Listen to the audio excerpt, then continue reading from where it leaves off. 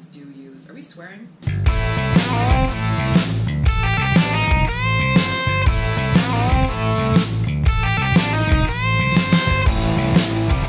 Welcome to the Winedown. WPG magazine presents the Winedown, featuring our sommelier, our wine expert, Alex Allardyce. I am Mark Adam, and I'm going to be learning a lot, as I hope you are at home as well. So, Alex, welcome. Thank you. We're probably going to have to take the masks off. Yep. Yeah? My glasses are fogging up already. Okay, fair enough. Yes, so safety first, obviously, yes. We want to, in this stupid COVID times, you gotta keep your poop in a group. So, what are we doing? We're talking wine. We are talking wine. So, I think generally what we're going to be doing is tasting different kinds of wine over, hopefully, many episodes of this series. Yeah. So we started with a white wine, and yeah, I think we'll just get right into it. So wine, the basics of wine, what makes wine different than other liquors? It's made with grapes. Grapes. That's the basic. Grape based. Yes, but so's grappa, isn't it? Yeah, actually, yeah, that's true. And cognac and yeah. So wine is a very specific thing, and it's what makes it wine. So basically, wine 101. You take grapes, you add yeast, which is, there's kind of yeast everywhere in the world, you can never see it, but in the vineyards, for example, there's yeast all over the place. So that yeast, once you crush the grapes, the yeast eats the sugar, and the yeast turns the sugar into alcohol. Ooh, that's my favorite. That's the fun part. Yeah. So that's basically what's happening when if you look at big barrels fermenting, that's what we call fermentation, is literally that process. So that's generally what's happening. And if you've ever seen a big barrel full of grapes that are fermenting, and when I say fermentation, that's literally the process of yeast, sugar, into alcohol. So that's what's going on in that barrel. But yeah, so like when you leave grapes in the fridge too long, you could end up with wine by accident? Literally, yes. Okay, yeah, good. that's exactly what's happening. Okay, good to know. And obviously there's lots of different kinds of wine, as I'm sure you know. You're a beginner, but you're not that much of a beginner. You're aware. I'm not a complete noob. I'm Yes. I'm asking for those that are watching from home who are more newbie than I am, because Right.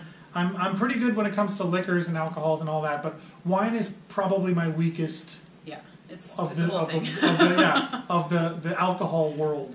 Right. So. Right. So yeah, so there's different kinds of wine. There's obviously white, red, rosé, and even within white, there's so many different styles. And for me, that's what's so fascinating about wine is you can say oh, I'm a white drinker. What does that mean? There's so many different styles. Yeah. And so I think that's kind of what we want to do here, right? Is just I can kind of show you how to taste. Very kind of boring. We can go through the structure, but sometimes it's good to learn those basics. I think that's important. I like the process of tasting and learning more tips and tricks on how to get more of the flavor out of it. Exactly. To sort of identify what's happening there. So yeah. Well, yeah, so when you break it down into the basics, that's when you can kind of pinpoint, oh, that's what I like about that wine, or that's what I don't like about this one, or right. Yeah, you just get better at drinking, which is. I was pretty good at it before.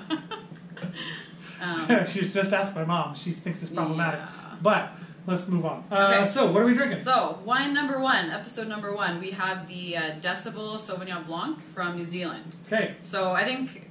wait. Grassy? Yes. Yeah? That's all I remember. That's not bad. That's good. That's good. Sauvignon Blanc from New Zealand. Yes. So, this is a good wine to start with because New Zealand Sauvignon Blanc is very... in your face, and once we get in the glass you can see, but if you're smelling New Zealand Sauvignon Blanc and you're not getting much, go to a doctor, there's something wrong with you. It's very easy to kind of pick out, so it's a good beginner tasting wine, basically. Okay, good. So I was going to show how to open a wine properly, but this is a screw cap, so... Proper name for the screw cap? Stelvin? Yeah. Oh! Yeah, see, I'm quizzing you now. Yeah, nailed it. Keep my pin for another day. Someone always says that. I forgot to. Oh, Stelvin. That's fun. I like that. And Stelvin caps are... a lot of people look down on Stelvin caps, like the twist-offs. Right. Because, screw cap wine. No, that's not really a thing at all. Especially, in New Zealand, with New Zealand Sauvignon Blanc, I think... I should know the number and I don't, but a very, very large majority of New Zealand wine producers use screw cap, even for their Pinot Noirs, even for their red wines. Mm-hmm. That's what they do there. And it makes sense. Is there an advantage or disadvantage to that particular type of? There is actually. Like, if you use a cork, you get a bit of oxygen into the wine, which sometimes you want. So if you're aging wine or something, that actually is good. Okay. But the screw cap, it doesn't let any oxygen in, which can also be good because then you're getting in faults. And it's like, really, when you think about producers in like Burgundy and Bordeaux, like these wines are their babies. Like, it's their blood, sweat, and tears that go in. They put a cork in it. The cork gives the wine TCA, which is a fault. And it's like a $300 bottle, and it's dead. You can't drink it. Which we've had happen. Yeah, and it's devastating. If you've Yeah. been sitting on a bottle for years, it means something to you. You open it up, and then it's undrinkable. It's toast, yeah. So that's why a lot of producers are actually going to screw cap, because it's kind of foolproof. Like, nothing's going to happen to that wine once you put the screw cap on. Yeah, and any faults that were in the wine before are Right. going to be there. Yeah. But like, if the batch comes out nice, Yeah. everyone's getting the same wine. Yeah. So it's really, like, I think maybe a while ago, like before I was even into wine, like, a lot of wines do use. Are we swearing? Is that a thing? I can believe it. Okay. Sorry if anyone didn't like Depends on swear. how. I'm probably going to swear. That's just what's happening here. It's an alcohol-based podcast or That's fine. Webcast. Yeah. Webcast. Yeah, so that's Stelvin screw cap. Are we ready to taste some wine? I've been looking at the wine. I've just been staring at it. Yeah. Okay, so I think generally what we're gonna do, I'll like kind of show you how I was taught to taste when I was studying. Right. And then whatever, cut me off if I get boring or Yeah. I mean, it's episode 1, so maybe like a real how to taste is in order, and then we can just sort of remind you next time, real quick. Like, it'll be fun. Yeah, that sounds good. Yeah. Because then I don't have to talk too much and bore everybody. But so generally, like when we're tasting wine, we look at the appearance, the nose, which is the smell, and then on the palate. And then you make some final conclusions based on that. Color, smell, and taste. then exactly. So those 3 things. So first we're going to look at the wine. So we literally look at it's the color. So actually, no, I'm rusty already. The first thing is the clarity. Yeah. That's funny. I did my exam a month ago. I don't remember things already. So we're looking, and so the wine is clear. And otherwise, like if the wine hasn't been filtered or there's something kind of weird going on in the wine, it might look hazy. So that's where we would kind of assess that. But that looks pretty clear, right? You can see right through it. Yeah, it's very clear. And then, we look at the color. So very pale yellow. Yeah. So we kind of go like yellow, gold, like pale lemon. I would probably say this is lemon. That would be a good way to describe that color. Yeah. And just in case you can't see. Yeah. And I just realized I'm gonna have to relearn how to like talk. So I'm getting ahead of myself already. So I said pale lemon. We also look at the intensity. So I would say the intensity is pale. Absolutely. Okay, so I went pale yellow. So what I would say is so it's you were yellowy. there with me, yeah. It's yellowy and also a pale But it's version pale, of said yellow. Okay. Because if we're talking about like Chardonnay, for any Chardonnay lovers out there, you'll know Chardonnay is it's a deeper kind of yellow color. So that has like a more, like it wouldn't be pale intensity. Like a butter yellow. Yeah, exactly. It's kind of deeper looking. So so right away on the appearance, I would say like clear pale lemon. Okay. And then on the nose, so right away, you'll notice we are swirling. You get a lot of people doing this and they're like, look at the legs. What does that mean? That's kind of a thing. I kind of skipped over that in the appearance. You can also talk about the viscosity. Most wines have a medium viscosity, and that just means, like when you swirl it, can you see the wine kind of clinging to the wine glass? That's the viscosity. So technically, legs, again, when you see kind of dribbling down, that's the same thing. Technically, that has to do with, like if there's higher alcohol wine. I'm not a scientist, so I don't really know the right words. I should know them probably. But it has to do with like the suspended particles, I think you would say, in the wine. So higher alcohol will kind of allow it to drip down the glass more. Higher sugar as well. Like all those like particles kind of cling to the higher glass. sugar generally also means higher alcohol? Or no? No, not necessarily. No? That's if you like fortify it or something. Not necessarily, but... hey, we should taste a port or something sometime. Ooh, that would be a good idea. Next episode. Just kidding. But we should do that soon. That'd be fun. Well, we'll put it on the list. Yeah, there we go. But honestly, so I say that's why I say technically that's what the viscosity is, but honestly, more often than not, it has to do more with the cleanliness of your glasses. Because again, if there's particles on the inside of your glass, so like if you can see. If there's then that's what it's clinging, and not even like your glasses are dirty, but just if there's kind of dust particles or something, that's gonna. Yeah, I mean there's dust in the air, right? So like it gets on the glasses. Glasses can be clean and still have soap residue. That's one thing I know from from like pouring beer. When you get too much head, usually it's like soap particles and so that's and the same thing. You can't necessarily glass. judge like the beer or the wine based on that. It's like, well, no, it's just the glass. Yeah. So I don't even really look at the legs. Like whenever someone's like, "Oh, legs," I'm like, Yeah, don't care. People like, my wine has legs for days. Yeah. Well, okay. fair enough. Simmer down. Yeah. But yeah, so then on the nose. Oh, right. So we're swirling. And swirling. Do you know why we swirl wine? To put oxygen in it. There you go. What does the oxygen do? It lets the flavor out. Exactly. Yeah. So it's kind of funny. It's like I make fun of people that look at legs, but then like people make fun of others that like swirl the wine. I'm like, no. That actually does something. Like, no, you want to swirl. You're not like being pretentious if you're in a restaurant swirling. Like, don't be ashamed. Yeah, because like when you pour a really nice wine, you're supposed to put it into a decanter. Yeah. So that it gets that air in it. Yeah. While you're waiting, like while you're having a glass, the rest of the wine is decanting and get more flavors coming out of it. So this is just like a little mini decant. You're just like letting oxygen in. Oh, it's like manual decanting. Yeah. And it's funny, when I first started like tasting wine a lot in school, I just got so used to swirling. I would like get my coffee in the morning and just like swirl my coffee, and I'm like, oh my god, what am I doing? I'm an idiot. I was so used to, like, I was conditioning myself to swirl. I didn't even notice I was doing it, but so yeah, let's sniff. Ooh. Right? New Zealand Sauvignon Blanc. Am I right? That's an easy one. Yeah. But okay, so on the nose then, the first thing we talk about right away before we even think about what we're smelling, it's how much are we smelling. Yeah, so it's a lot. Actually, okay, so back up. The first thing we think about, similar to, is it hazy or clear? Is it clean? Does it smell clean? Like there's no faults? It smells really nice. Yeah. So then I would say this wine is clean on the nose. Okay. And then we talk about the intensity. So, like, really, like, I can smell the wine from here. I don't even have to get my nose in the glass. I would say this is pronounced intensity. You know what I mean? Like you can smell it. Like, it's lifting out of the glass, all of the aromas. Do you find that? Like, right here, you can smell it. Yeah. Where it's like Pinot Grigio, sometimes, like... You have to get right in there? Yeah. Like, so that would be, like, lower intensity. This smells really nice. Yeah. Can we taste so it now? No. Can I drink it? No. Oh. We gotta talk about what we're smelling. Oh, right. We skipped that part. I'm Right. very excited about this series, by the way. So what do you smell? You said grass before we... I assumed, because that's, but do you get that's that? a quality. I do a bit. Yeah, a little bit like fresh cut grass. Yeah. And then what kind of, like, fruits? Like... Kind of like a pear. Yeah. A little bit of, like, lemon, lime. A little bit of citrus. Yes, exactly. So a pro tip is whenever you're tasting white wine, generally it always has lemon or lime in it, or green apple is another one. Basically, any white wine will have those descriptors. It's kind of foolproof. So if you ever don't know what to say, be like, definitely lemon. And you're going to nail it every time. You're never going to be wrong, really.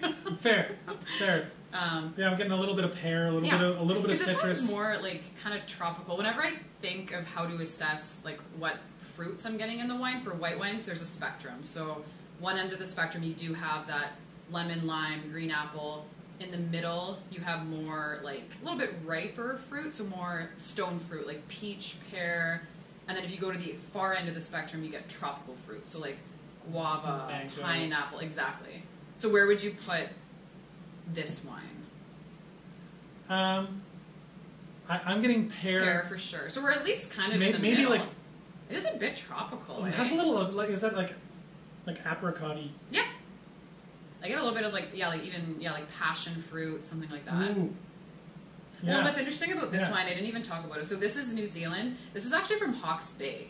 So most of the New Zealand Sauvignon Blancs we know, people who drink like Kim Crawford, all of the big names, most of it's from Marlborough, New Zealand. That's infamous. Sauvignon Blanc is from there. So this is Hawke's Bay. This is a bit different. There's a few wines in our market that are from Hawke's Bay as well.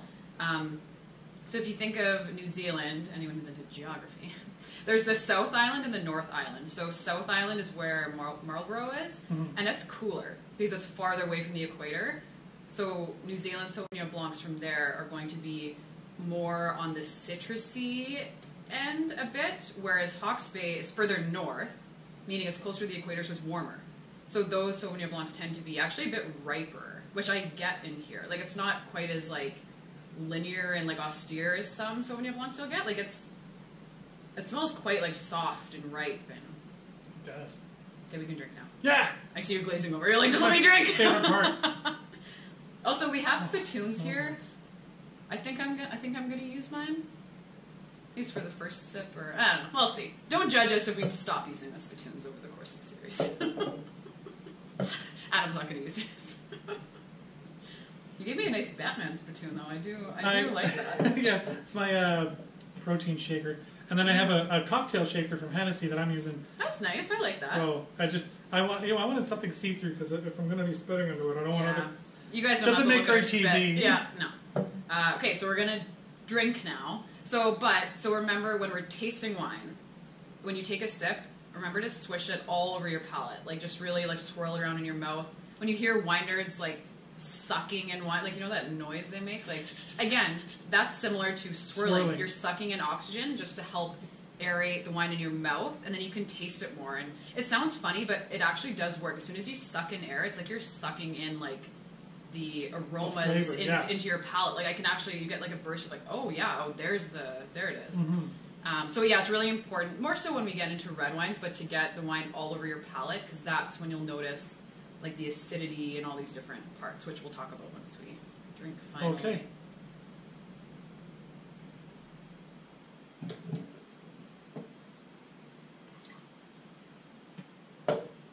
That's tasty. I accidentally swallowed. Okay, so when we're thinking about the palate is quite a bit longer. There's more stuff to talk about. The first thing we evaluate is the sweetness. It's pretty sweet. So that's like a common misconception in tasting wine. A lot of people misinterpret fruitiness for sweetness. So this wine, like, because everyone's palate is different, but generally you detect sweetness on the tip of your tongue. So, like, is the tip of your tongue, like, tingling? Like, do you feel something there? Not really. Not really, eh? Yeah. So... Taste it again. Oh, shucks. Need a second opinion. So I would say, technically speaking, this wine is dry. It's just very fruity. Oh, you know what? I see what you're saying. Yeah. Yeah. So if you don't notice that... Yeah, there you go.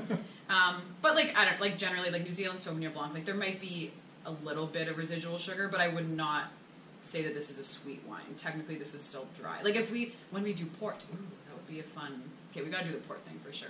But if we had, like, a sip of port right now, like, that's a sweet wine. And you would know then. And I definitely get the sweetness off of port. Right, yeah, for sure. So, yeah, technically speaking, this is a dry wine. But that was one thing I struggled with a lot when I first started tasting. As I said, everything that was fruity was, like, sweet. And just because that's what my mind interprets sweetness as. Yeah, I suppose a trained palate would know... Like, oh, that's more savory, that's right, yeah. sour. Well, and that's what tasting is, right? That's why we do this, because it's all about just calibrating your palate, essentially, and figuring out, like, I don't really like high acid wines, which is what we're going to talk about next. So I always think that any wine that has just a bit of acidity, I'm like, oh my gosh, that's really high acid, and someone else is like, no, this is actually medium. So I had to learn that about myself, that when I think something is like, whoa, that's quite a bit of acidity, it's actually probably just medium. What about when you have actual, like, crazy acidity wine? Oh, that, like, rips my face off. That's high. Then I know it's high. All right. But, okay, so we talked about sweetness. We can talk about acidity. So we detect acidity, obviously, from your mouth watering. So it's funny, probably watching back this video, you'll notice as soon as I sipped, I was like, swallowing as I'm talking, which you can probably hear on the mic. Yeah, because it's sorry, everybody, but whatever. Yeah, because that's what we're doing. My mouth is salivating. Yeah, so that's high acid. So really, like, you look at how long after you swallow is your mouth still watering. Oh, that's acidity. There was something I saw about some wine guy being able to, like, spit and bring his saliva back up or something, having to do with the wine. I don't know. It was really weird. I'll look it up. I'll see if I can find it. Post the link below. Yeah, if I find it, it'll be posted below. If I don't, I'm sorry for having said that out loud. Ugh. Yeah. No, it's a thing, though. Like, one of my teachers, when I first started learning, I won't give her a name here because it's funny, but she taught me to do, or a class, to do the dribble test. So, which, again, I'm not going to do right now. But so you swallow the wine, and then if you lean forward and you see how long you drool for, and you literally let the drool fall out of your mouth. Yeah, that's a thing. Okay, that's what it was. And then, so it's just a good way to, like, start thinking like, oh wow, there's still drool coming out of my mouth. This must be high acid wine, which is kind of funny, but it's like it's a good way to kind of learn about it. That's gross. I like it. That's fun. For sure. And New Zealand Sauvignon Blanc is really high acid. Like it is known for being a high acid wine. Like which just makes it like very refreshing and easy to drink, and like that's why you want to crush it on a hot day on the patio. Yeah, it's yummy for sure. But it might be problematically really drinkable. Yeah, exactly. Yeah. So for other like red wines, obviously we talk about tannin, and we won't really get into that. I'll get into that when we start talking about reds. But there are no tannins in white wine, so we're not gonna assess that. The next thing we would think about would be body. So body in wine is obviously how full it feels in your mouth. So like is it mouth filling, or does it feel just more kind of like... It feels very light. This feels very refreshing. I agree, yeah. It's easy to kind of move around in your mouth.